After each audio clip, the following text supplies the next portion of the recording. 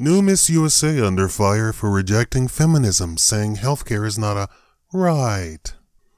Newly crowned Miss USA, Cara McCullough, is taking some heat for answers during the question rounds of last night's competition. McCullough who was representing the District of Columbia, was asked whether she thinks that affordable health care for all U.S. citizens is a right or a privilege. McCullough said it is a privilege. Later in the evening, McCullough was asked to explain what she considers feminism to be and whether she considers herself feminist.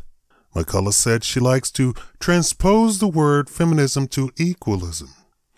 Many social media users called out McCullough a 25-year-old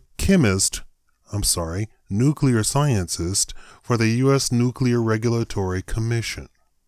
It's incredible, sad, that in 2017, a woman is striving to occupy a position of influence with no understanding of what feminism is.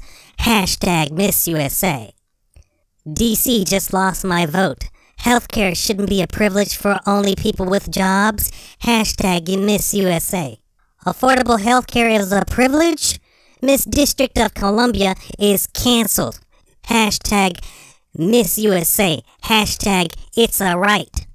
Just to be clear, hashtag Miss District of Columbia healthcare is a hashtag right, not a hashtag privilege. Hashtag bye Felicia. Hashtag Miss USA. Hashtag Miss USA, hashtag District of Columbia. You lost me when you said hashtag healthcare is hashtag privilege, not a right. And you are a hashtag equalist, not a hashtag feminist. Hashtag get educated. Dang, I wanted Miss DC to win, but I'm sorry, affordable healthcare is not a privilege. Healthcare should be a human right. Hashtag Miss USA. On Fox and Friends this morning, Christy Tate said it was refreshing to see McCullough win since she represents an often overlooked type of diversity of thought. Quote, kudos to these Miss USA judges who crowned her and celebrated true diversity, Tate said. She said that left-wing moonbats have come out of the woodwork to criticize McCullough simply because she has different opinions than what they were expecting.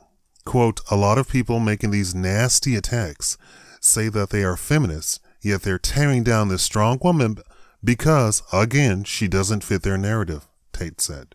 Thank you for watching the Shakaama Live Show with your host, Shakaama. Please donate to Shakaama to continue these types of videos. They are not supported by YouTube whatsoever.